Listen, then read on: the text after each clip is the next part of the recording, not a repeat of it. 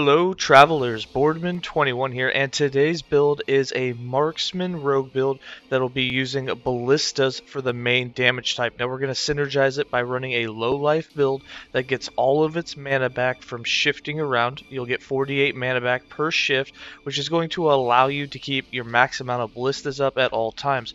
On top of that, we're going to have Ballistas dropping 2 potions each over the course of their lifetime, and that's going to allow you to pick up the potions since you're low life automatically. You'll also have automatic consumption while shift is going, and each one's going to give you about 600 to 700 ward, which is really going to stack up, and that's going to be your survivability. You'll be able to have 3 to 4,000 ward during an entire boss fight, and you don't even have to craft a lot of items. Most of the items on this build will be uniques. Now we'll also be working in our Quiver, which is going to allow arrows to fly all over the place. You're going to shoot off a flurry so that you can pick more arrows up, and for each arrow that you pick up, you're going to get multiple dust shrouds, which is going to allow you to get 100% glancing below almost at all times. You'll be capped at 75% dodge at almost all times, and it's going to give ballistas more attack speed, more damage, and if you pick up 4 of them quick enough, 100% crit chance, which is huge. Let's go ahead and get into the skills. For skills, I'm running Ballista, Shift, Smoke Bomb, Dark Quiver, and Acid Flask. For Ballista, now the way I have Ballista set up, you can build it 2 ways. One, you can build into having the maximum duration that you can have, or 2, you can build it like I have here where it reduces the duration but you get extra damage. Now the difference is since you have basically unlimited mana, you're going to be able to get mana back faster than you're going to be casting these. You can get more potions if you reduce the duration, because with 2 points in care package, Ballista will drop healing potions over its duration, and it will drop 2 of them, and it will be over its full duration. So if the duration of Ballista is longer, it takes longer from the potions to actually drop, which means you still only get 2 of them if the Ballista lasts the whole time, but if you cast another Ballista and you make one cancel out early, you might not get the second potion. So by having the cooldown or the duration of it as small as possible, they're more likely to disappear quicker, which means you can summon another one, so you get more potions faster. We have 1 point in efficient construction. This reduces the mana cost and the duration. 1 point in practical build, 40% more damage, 40% more attack speed, and 25% less duration. Now these 2 points you can remove and put those 2 points into sturdy foundation if you want to have the longest duration possible and not reduce it. And here we have 2 points in sturdy foundation for 50% health, 20% duration, and if you switch those around, you'll get back 45% of the duration and gain another 20% here. And then of course the 2 points in care package for 2 potions to be dropped, 4 points in elixir of construction, which gives you 80% more damage for your ballista as long as you've constructed it within 4 seconds of using a potion, and you're always using potions. 1 point in rapid fire, 3 points in shared enhancement, so it gets 45% of your damage, 1 point in heavy bolts, 2 points in sharpened tips for 6% more base crit chance, and 2 points in light bolts for that more attack speed. For a shift, we have shift set up to give us as much dex as possible, to cast acid flask for us to use a potion when we're low on life, which is all the time, to give us haste, and to give us a huge amount of mana back. So we have 2 points in shadow recuperation. This heals you for a little bit. That's not really a big deal. Of course, if you don't want the heal at all, definitely put into the more damage. Either way, it doesn't really matter. 4 points in swift recovery since you are at low life. And actually technically this is just below half life, which you'll always be below. You get 48 mana gain when you shift. 3 points in momentum gives you more haste, 1 point in emergency flask so that if you're below 50% health and you have a potion, you will use it. 1 point in shadow slip, which means you're invulnerable while shifting. 5 points in elusive, so you get 150 dodge rating per dex point that you have for 1 second after shifting. 2 points in parting gift and 2 points in arrival gift, so that you have a 100% chance to throw down a flask at your arrival and at your departure. For smoke bomb, we have this set up to give us some dust shrouds and to give us some base crit with our bow. which we'll be using Flurry, not Spec. You don't really need the crit damage. We also have the huge starting area and everything else so that we can try and beam Smoke Bomb as much as possible for that Dust Shroud effect. So we have 1 point in Shrouded in Darkness so that you'll get a Dust Shroud every 2 seconds. 4 points in Rapid Concealment makes it every 1 second. 1 point in Shared Concealment, so it will also give it to your Ballistas. 3 points in Impending Gloom so that the cloud grows faster by 30%. 4 points in Generosity, so the starting area is 80% larger. 5 points in Lingering Fume, so it lasts as long as possible. And 2 points in Shadow Hunter, so that you have 4% more base crit with your bow attacks, however you will be blinded. For Dark Quiver, now this is normally a skill that I am not super happy with. Dark Quiver is like kind of clunky for me to use. However, in this build where you're not actually firing skills at enemies and you don't really have to pay attention to enemies, you're just shifting around, it makes it very nice because you can fire Flurry in any direction you want since you don't really care about hitting the enemies because you're not really doing the damage. So you can fire off in any direction and pick up more arrows. Now as you pick them up, it buffs your ballistas and it buffs you defensively, which is huge. Also, when you pick them up, it will cause knockback, which means if there's any enemies around you, it actually knocks them back. So it's very defensive, and for your ballistas, it's very offensive. So we have 1 point in Mending so that you gain some health. It's kind of a negative effect for you, but it's not very much health, so you don't have to worry about it. 5 points in Perfect Bolts, so when you pick up a black arrow, your ballistas gain 20 bow physical damage, which is a huge amount. 4 points in Keen Shots, so they also get 8% attack speed, and 1 point in Heavy Artillery.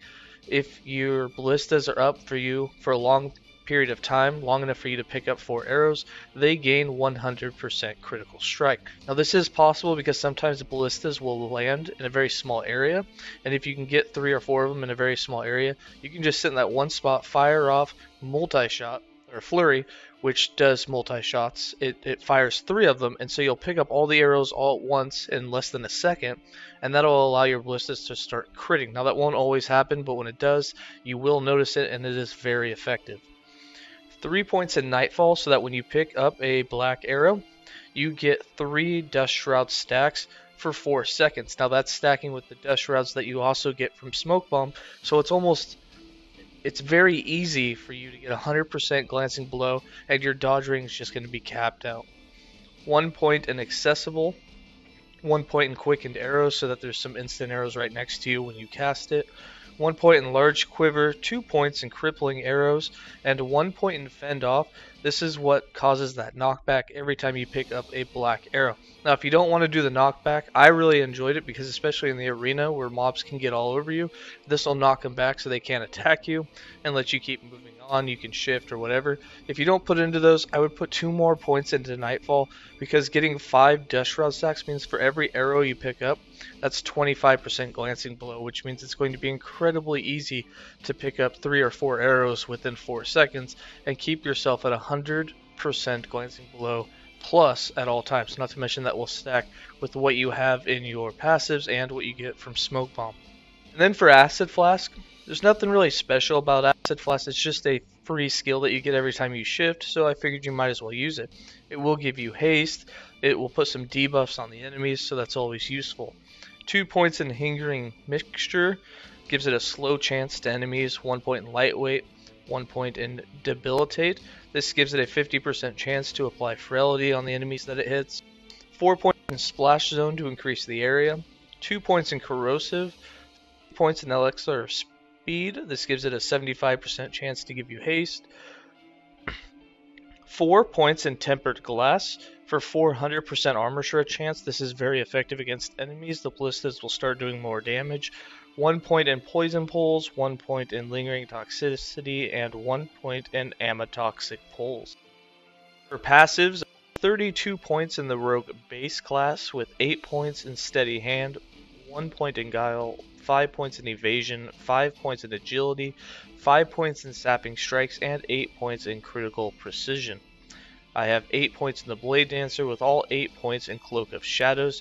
The reason we went for this wasn't necessarily for the Glancing Blow, it's for the Dexterity. For every point of Dexterity, the Ballistas gain 1% attack speed, so this is 8% attack speed for the Ballistas, which is really nice.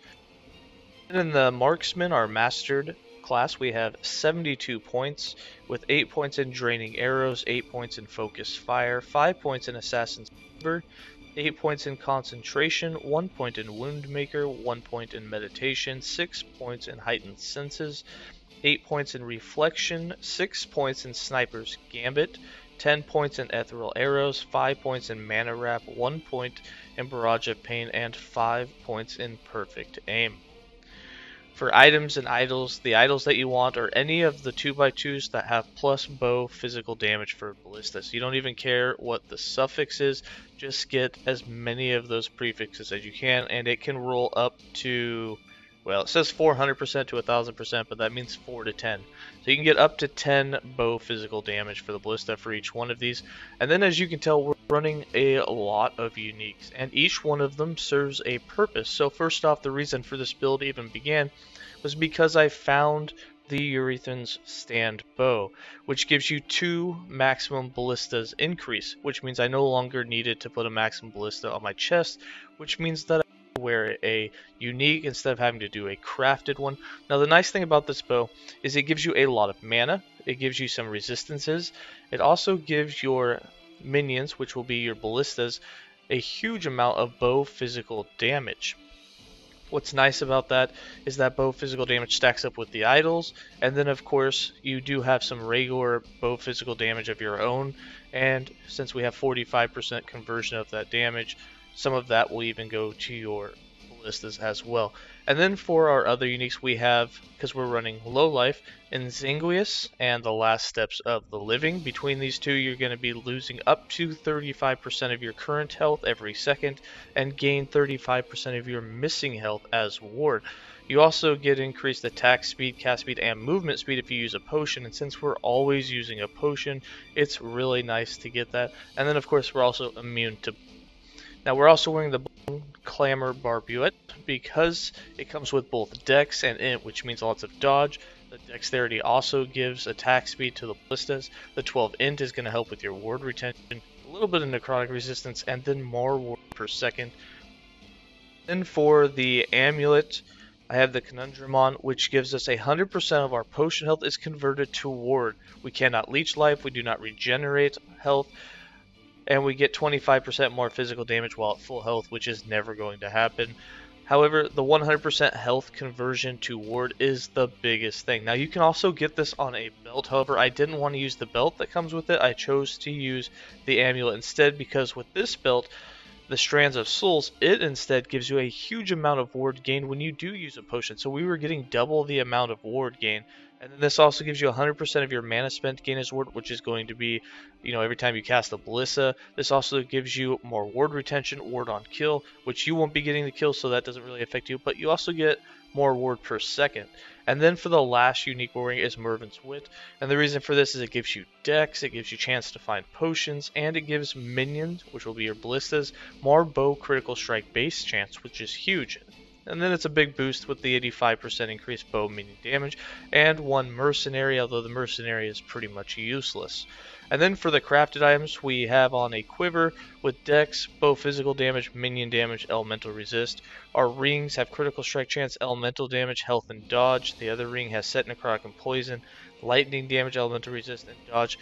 This one's a remnant from another build. I didn't feel like crafting another one. But if you do put on rings, make sure to get Dex on them. That's really all that matters. You can do minion dodge instead of elemental resist if you want. And for the gloves, we have Dex, minion physical damage, regular minion damage, and hybrid health. For the character sheet, as you can see, we're not really capped on any resistances. We don't have a lot of armor. Our dodge sits at 33% when we're just sitting here. We have barely over 1,000 health. However, because of how much ward you can get just from the potions, that's what will keep you alive. And then as you can see, just with using Smoke Bomb, your dodge is going to go up. And this is because of the dust shrouds that you have at 55%. And then what you'll also have from this is the fact that, let's get to our glancing below here, 16% normally. Just with Smoke Bomb, you can get from 16% all the way up to 56%. And then don't forget that you'll have these arrows. And as you get the arrows, you're going to jump up a whole bunch every time that you pick them up. And just like that, we're at 76% without even using Smoke Bomb. Alright, so quickly to get into the skills, I'm going to put Shift, Smoke Bomb, and Dark Quiver all on autocast.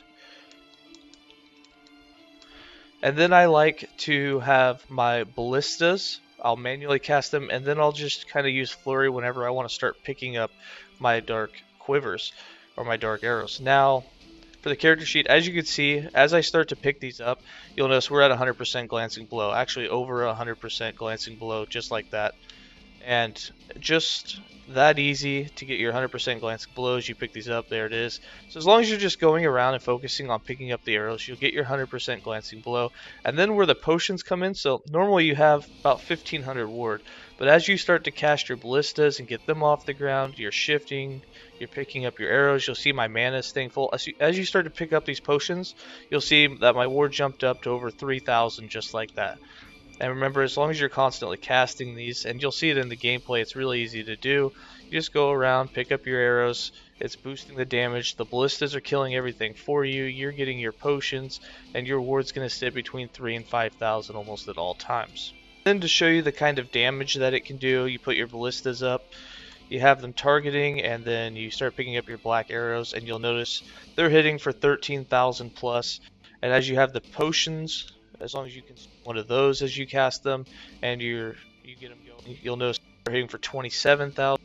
You can make them hit for between 20 and 40,000 as long as you're just focused on getting through. So I was having to push A to make it actually target the dummy, and they have a little less duration. Also, if you do go the increased duration instead of the reduced duration, they'll have that chance to crit all the time because you'll be picking up more of the black arrows, which is definitely going to be helpful. Just like the 4 of them, so they should have 100% crit. And you can see they're doing 20 to 30. Alright, let's go ahead and get into the gameplay.